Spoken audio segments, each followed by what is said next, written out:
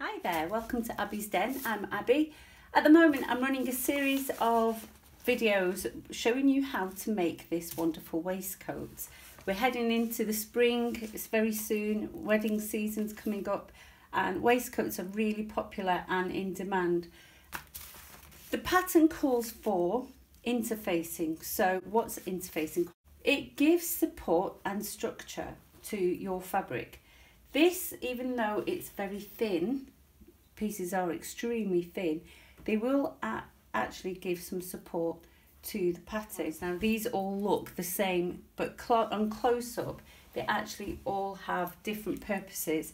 You get light, this one is a lightweight, and then we've got a medium, and then we've got a heavyweight, and then on top of that there's fusible and there's non-fusible. Fusible means it glues on, it's adhesive, and it glues onto the fabric. You see that shine? That's glue. You get glue, the glue also shows up in spots like this. So this one's quite a spotty one, where they just blob spots of glue on fabric. I mean, it's a thermoplastic, and what a thermoplastic does is when you heat it up, and you've got to heat it quite hot, so you need a hot iron. When you heat it up, it will melt and onto the fabric, and this glue will become like a plastic film that sits on the inside of your fabric. So it will give structure, so it will make it stand a lot better, and you can see in the picture it stands a lot firmer rather than crumpled where it meets in the middle. And that's what you want when you want formal wear. You want certain parts like the collars to stand. You want, I've put some fusible interfacing on that to give it some structure. Or a sewing is not a thermoplastic.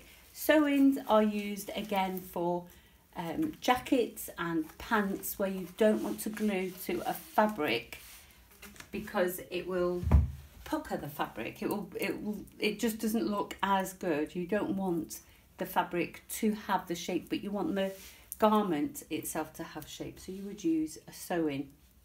Do we pre-shrink? Do we pre-shrink stabilisers? That's a question that no one ever asks. Well, there's only a shrinkage of about 1 or 2%. There's not much, so it's tiny percent. But if you are going to pre-shrink your fabric, pre-shrink your stabiliser. If you buy a substandard quality one, what might happen is you'll see yellowing. The plastic actually starts to go, the glue starts to go yellow. So don't buy a cheap brand. You'll recognise that. Another recognisable fact about a poor quality interfacing is when you press it onto your fabric. So even though we're not pressing it onto this, when you press it onto your fabric buckles, it sort of bubbles up and you get all sorts of wrinkles on there. What's happened is that's shrunk. So your interfacing has shrunk and it's caused ripples in your fabric. That's an ugly sight. So always test on a sample. Right. You get lots of different types. Just very briefly, another interfacing is stretch interfacing. Not a lot of people know about stretch interfacing. So this is a fusible, so it's got spots of glue on there, but it has give.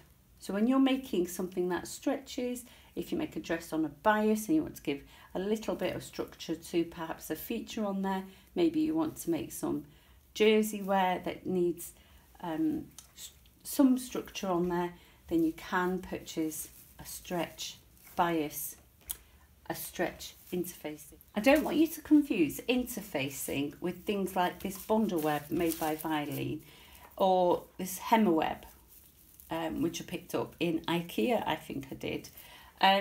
All that is if I unravel some, it's just glue.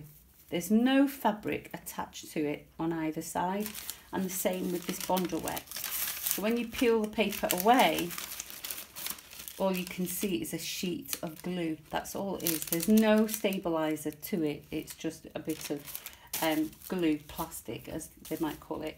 Interfacing really is something to apply structure. So just grab a non-stretch fabric. It doesn't have to be chiffon, it can be anything of any weight. So calico will do. It just gives a bit of structure.